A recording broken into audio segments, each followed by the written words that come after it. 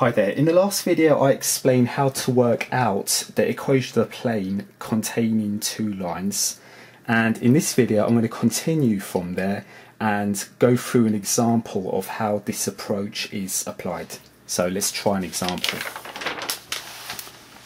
So let me call this example number 1. Let me underline this.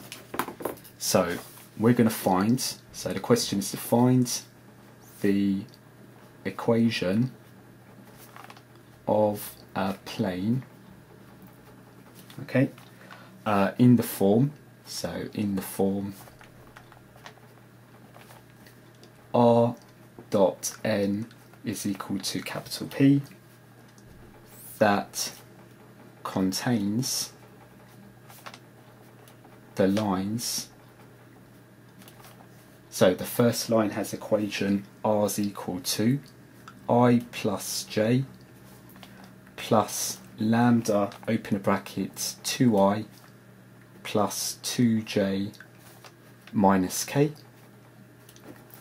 And the second line has equation r is equal to I plus j plus mu, open a bracket, minus I plus j minus 2k. Okay, so let me go through the method. So if we go back, remember in the previous video, to work out the normal vector of your plane, we need to work out the cross product of the direction vectors of your two lines. Okay, so I'm going to call that step number 1. So in step number 1, let's work out the normal vector n. Let's work out m1 cross m2. So I'm going to call the direction vector of the first line, I'll call that m1, and the direction vector of the second line, we'll name that m2. Okay. So when working out the cross product, I usually work that out using the determinant of a 3x3 matrix. So remember, along the first row, so I hope you can see that, along the first row we write down the unit vectors I, j and k. Okay? And along the second row we write down the coefficients of I, j and k in m1. So the coefficients being 2, 2, minus 1. So 2, 2, minus 1. And along the third row, we write down the coefficients of I, j and k in M2. So the coefficients being minus 1, 1 and minus 2. So minus 1, 1, minus 2. Okay?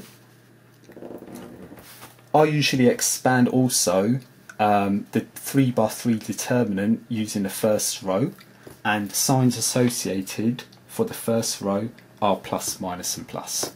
Okay, but it doesn't mean to say that you can't expand using a column. You can expand using rows and columns also.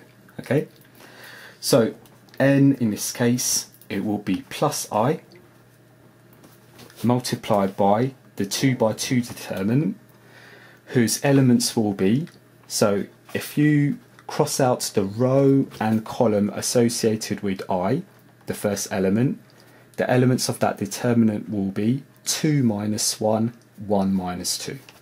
So 2 minus 1, 1 minus 2,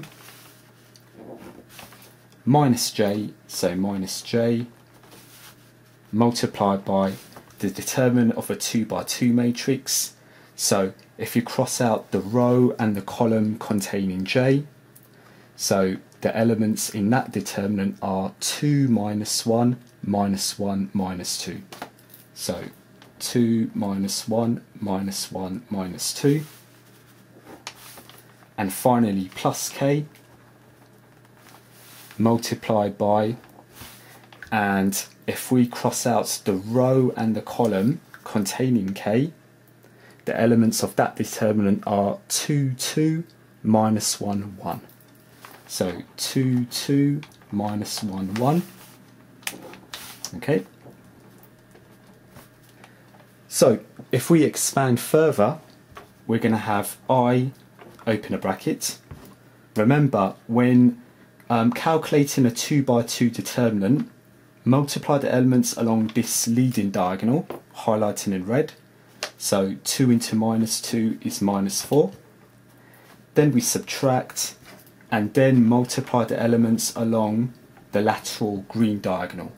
So if I multiply the elements along the lateral diagonal, minus 1 times 1 is minus 1. With that minus becomes a plus 1. Okay? Minus the j.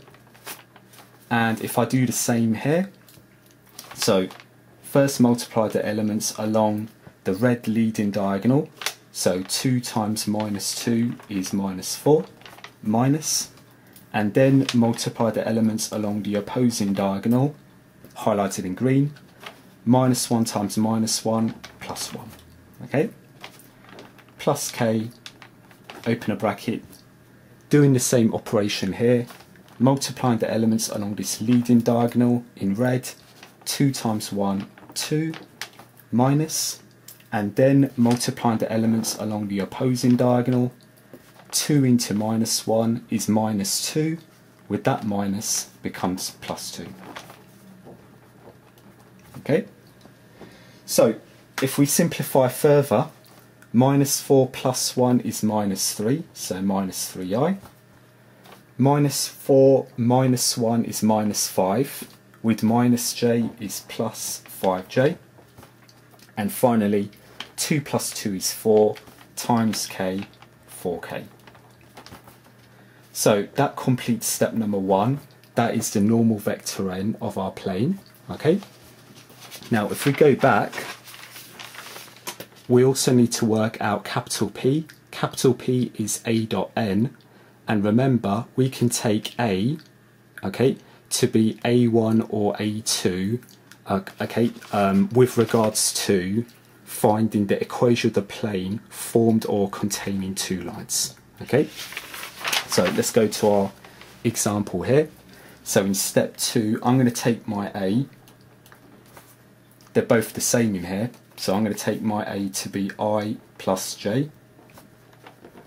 And let me use that to work out capital P. So capital P is A dot n. So A is I plus j.